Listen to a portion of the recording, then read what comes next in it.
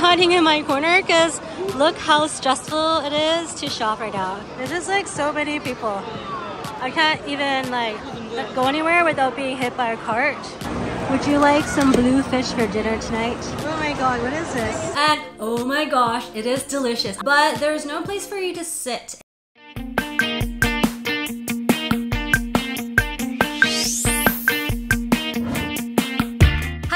It's Jess here and I'm here to talk to you all about expat living in Hong Kong. So guess what? Costco just opened up in Shenzhen, making it the first Costco to open in southern China. There are Costcos in China, but they are mostly located up near Shanghai. Anyways, Costco opened up on January the 12th, and after hearing that people were lining up about 2 hours just to get in, I decided to wait till the week after to go. Luckily, I didn't have to wait 2 hours. I waited 30 minutes. I was in the parkade or the car park. At first I got in and I was like, why are we going up the stairs? So there were barriers and zigzags around the car park. Okay, so it seems like we're in a never-ending lineup to get into Costco.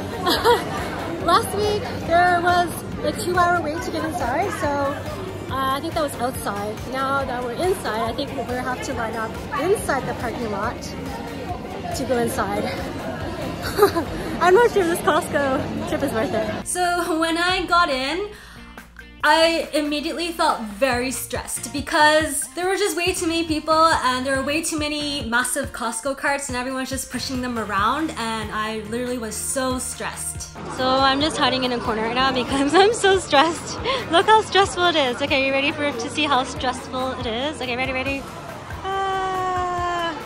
There's just like so many people. I can't even like go anywhere without being hit by a cart. So I'm just gonna go back to my little corner with my bagels.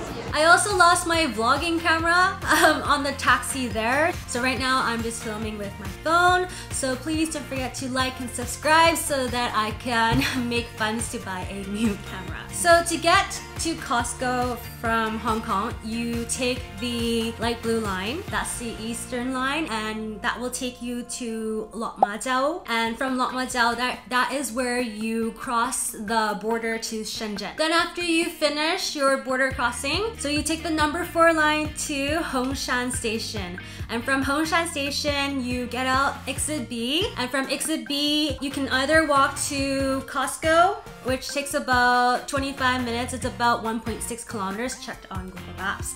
Or what we did is we just took a taxi for about 10 to 12 RMB. So I didn't know that Costco memberships are worldwide. So you can actually use your North American Costco membership and use it in Costco China. But I didn't have one, so I bought one.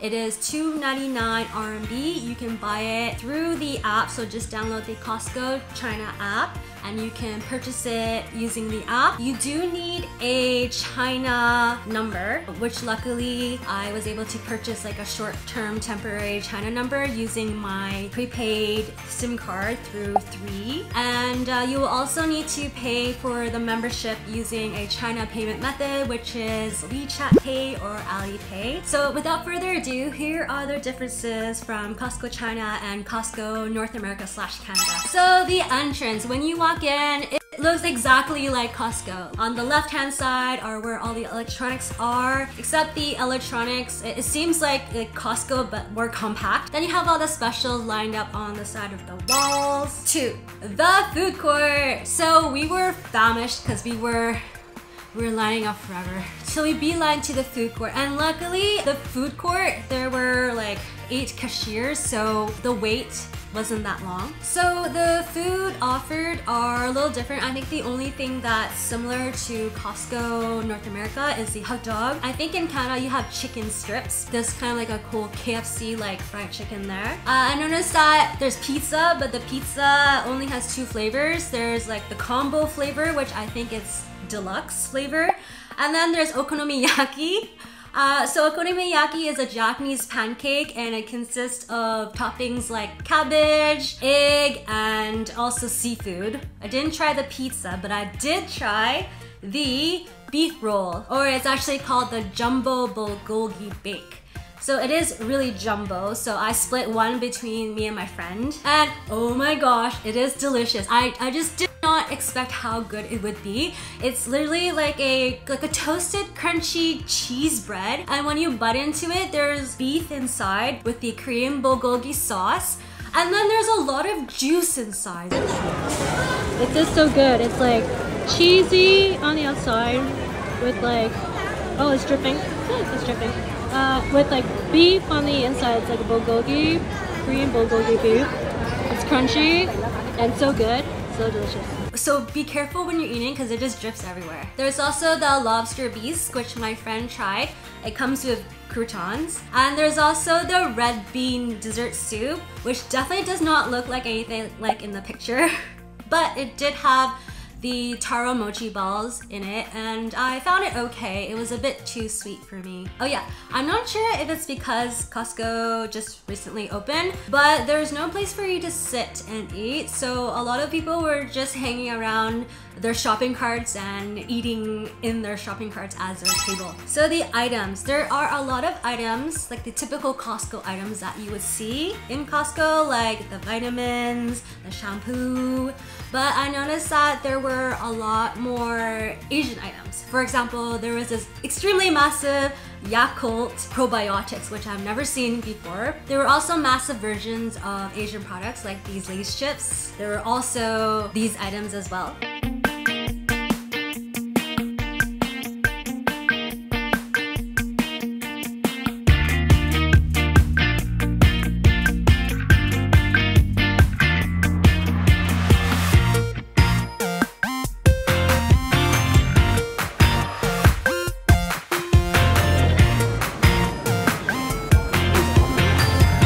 Have you ever seen a butterfly cookie this big before? It's like massive. Look at this. And it's 27 RMB. You can also buy fancy, expensive Chinese wine. Like this lovely, I don't know what this is, but oh, that's really nice and fancy. So I'm heading to the refrigerator section. So salads aren't really something that Chinese people eat, so I assume they won't be like packs of salad, which I am right. It's mostly like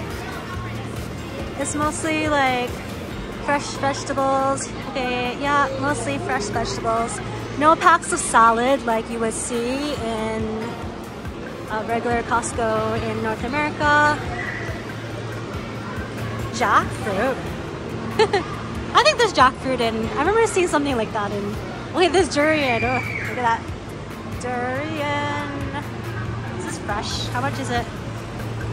It's 154 yuan. Clothing. I love Costco clothing because it's super good quality. They have good brands. However, I was really confused because I didn't know whether to buy in an Asian size or a North American size, because in North America I'm a size small, but in Asian size I am like a medium or a large. And then after looking closely, I realized that the clothing there are Asian size. Clothes here are actually Asia size. So I'm a large.